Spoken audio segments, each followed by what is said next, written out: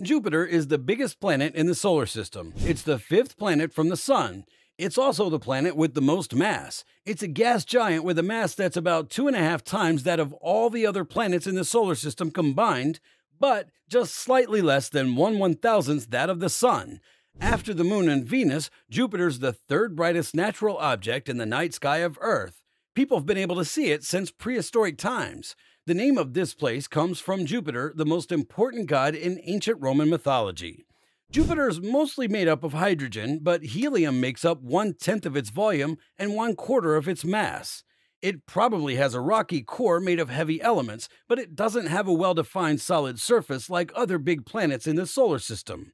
Jupiter's temperature is going up because the planet's interior is continuing to shrink, which gives off more heat than it gets from the sun. Because of how quickly it spins, the planet has the shape of an oblate spheroid. Because of this, there's a small but noticeable bulge around the planet's equator. There are a number of latitudinal bands in the upper atmosphere, and rough weather forms along the edges where these bands meet up. The Great Red Spot, a huge storm that's been traced back to at least 1831, is one of the most well-known effects of this event. Jupiter is surrounded on all sides by a strong magnetosphere and a set of barely visible rings. The planet's magnetic tail stretches for close to 800 million kilometers, which is about 500 million miles or 5.3 astronomical units. This is almost the whole distance to Saturn's orbit.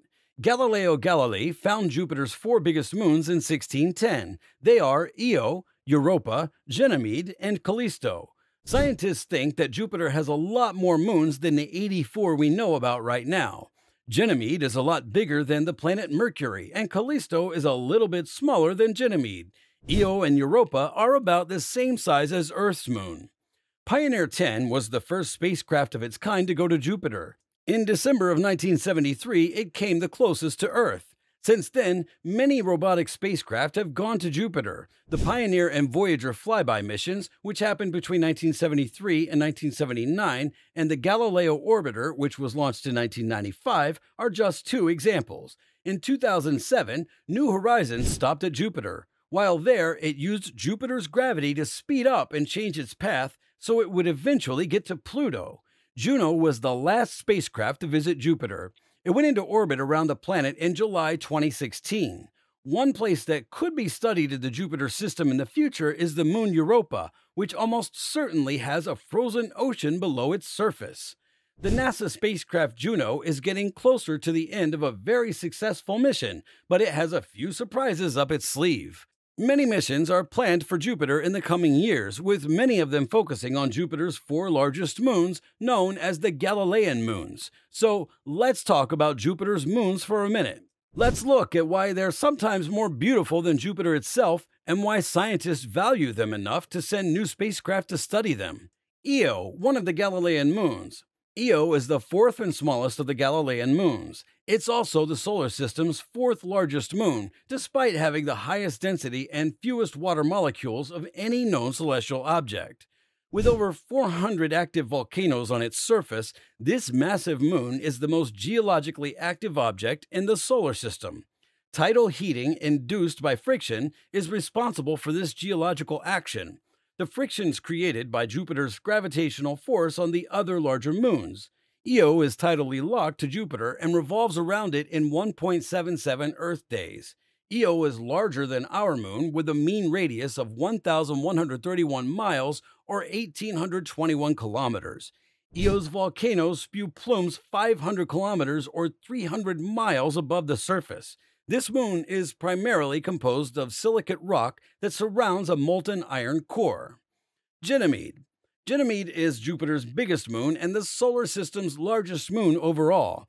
This moon dwarfs the planet Mercury in size. Ganymede has a radius of 2,634 kilometers or 1,636 miles and a diameter of 5,268 kilometers or 3,273 miles.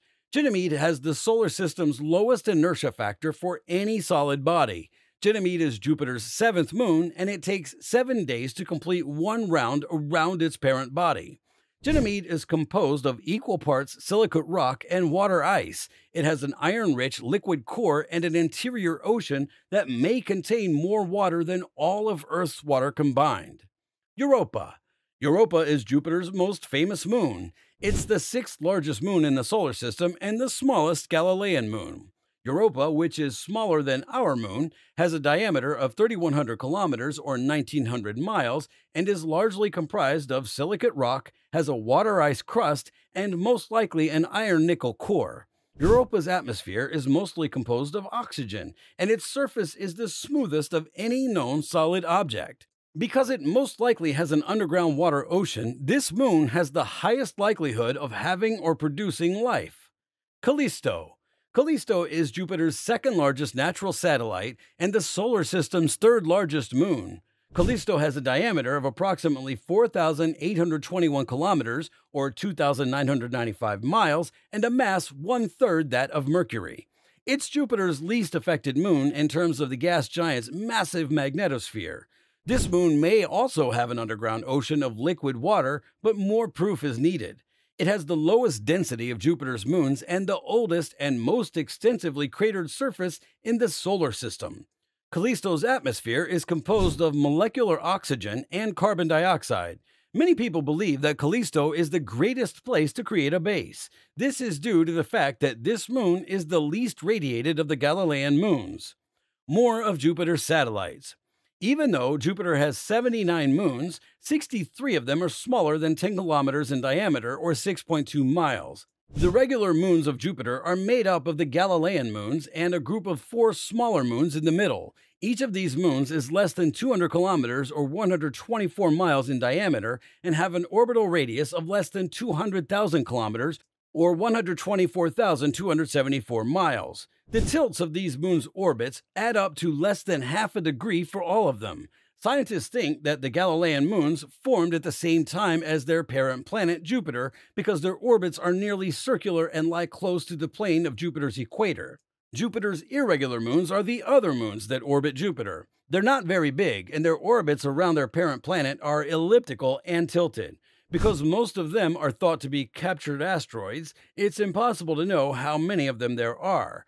Some of these asteroids may have crashed into each other, making smaller moons. It's likely that Jupiter's oddly shaped moons came from a larger moon that mysteriously disappeared. This is the theory behind the idea that all of these moons have a common ancestor. They could be the pieces of a dwarf planet that broke apart. Because Jupiter's gravity is so strong, it wouldn't be hard for it to swallow up smaller planets as well. After all, each of the Galilean moons is much bigger than any of the dwarf planets. There are many missions planned to go to Jupiter in the near future, and most of them will focus on the moons of the planet.